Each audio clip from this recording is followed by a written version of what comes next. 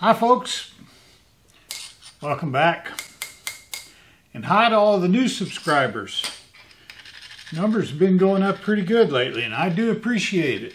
And I know I don't bug you enough to subscribe and hit the like button, but you're adults, most of you. Enough said. Tonight's going to be a little short video. As you can see here, I have two spindles for a Monarch 10EE lathe. This is the original spindle. It's bent. The bearings are shot. The nose has been ground off to where it was in a wreck. They tried to make it to where I guess it could be usable, or somebody was trying to hide it to save their job. After the wreck, each one of the ends of the spindles was out 0.02 of an inch. That's a heck of a lot for a Monarch 10EE. If I'm right, and I may be wrong, but I read somewhere that the standard was 50 millionths of an inch run out, and you could order it with 30 millionths of an inch run out as an option. So this just won't work. The bearings that are in here, this is a separator, and these are the two bearings. This is a special flanged bearing that some people say you can get. You can buy one from Monarch, but it was $2,800 for those two bearings. This is an unknown aged 10EE spindle that Terry from Canada graciously donated to the cause. It has a set of bearings already on it. They were loose, and the screws are missing out of this nut that puts tension against all of it. But they feel really good. Nothing like these growly things that's got a little flat spot in it. Right there, it gets easy. You know, it's real easy. Then it gets hard. Yeah, that wreck killed that. And check your dadgum lathes when you're buying one. That's an expensive repair.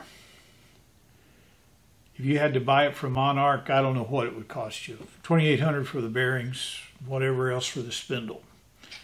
That being said, I went ahead and pulled the spindle out of the 10EE. I'll show you that film. I just wanted to make something short for you, for all those people addicted to TikTok.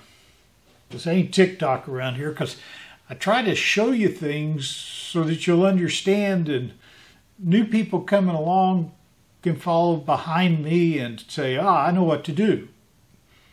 I may not do it right, the way most people like, but I get her done. This spindle and this spindle have all the same diameters. They have all the same keyways.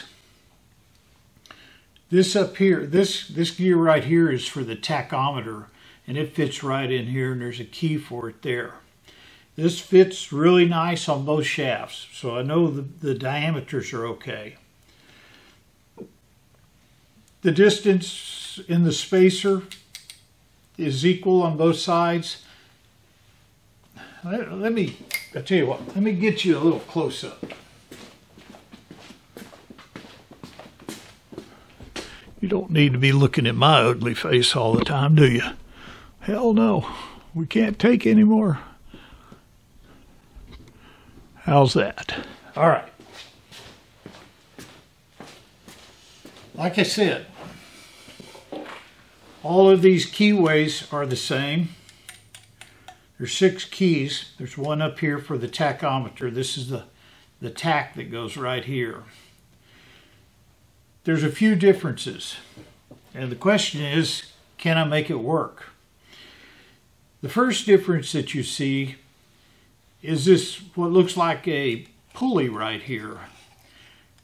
But this is the inner race of a labyrinth seal. A labyrinth seal is a special oil seal that doesn't touch any of the other parts. It's It's just free.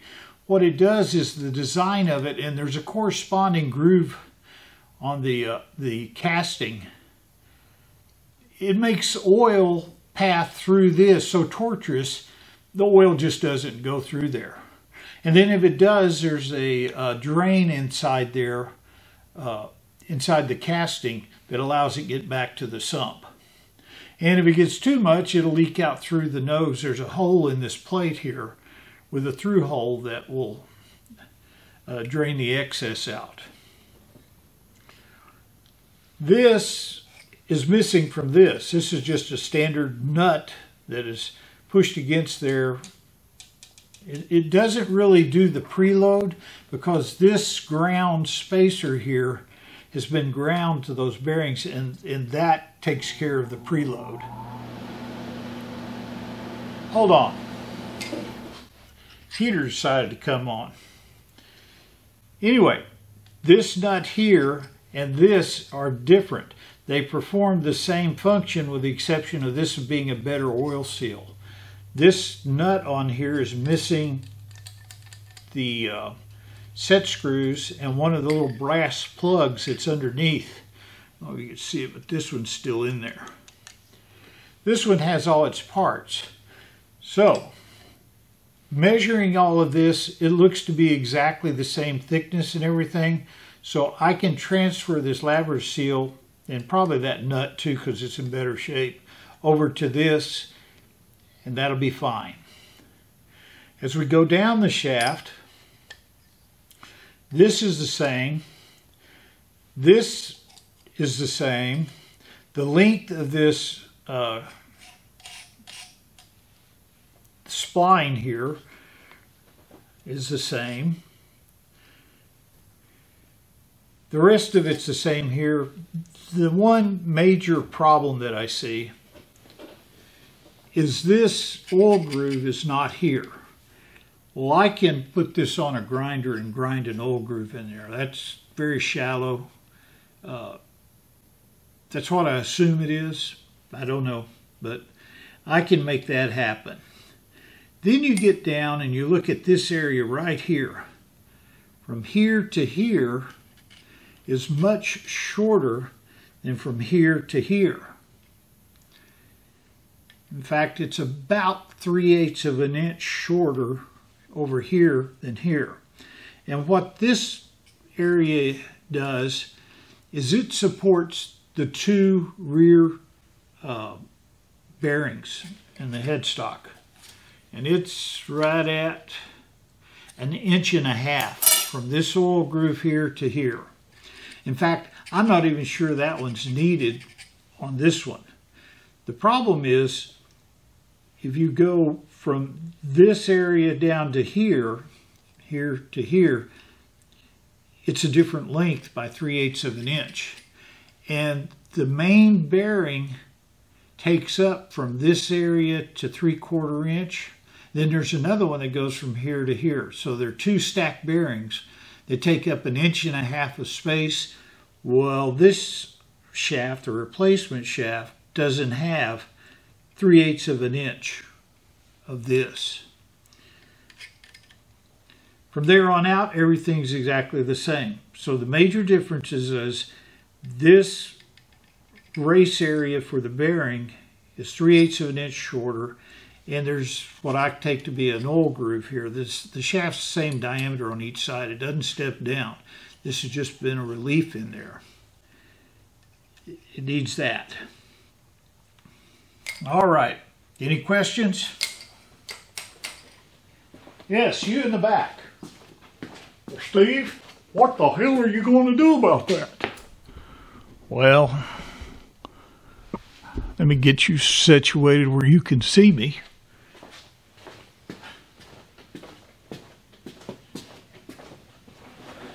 I have a plan.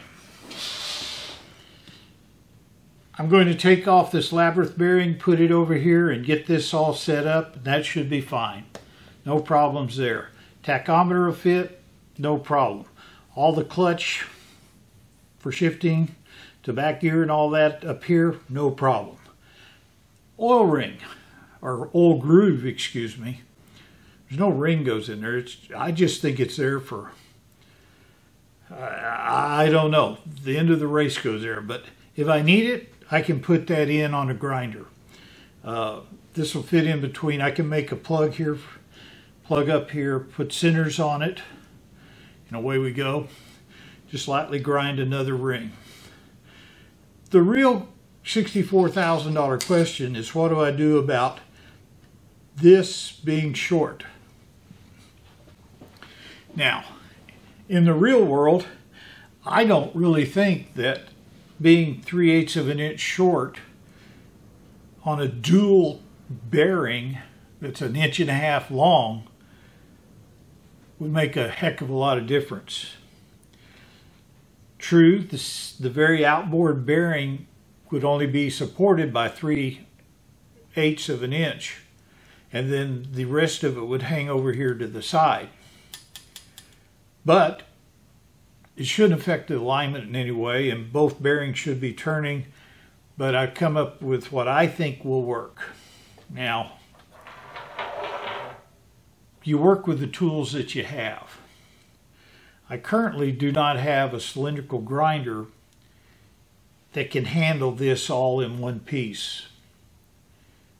I have a tool and cutter grinder that I can put between centers, this shaft or spindle, and be able to grind that in just by rotating the shaft and grinding slowly. I can do that.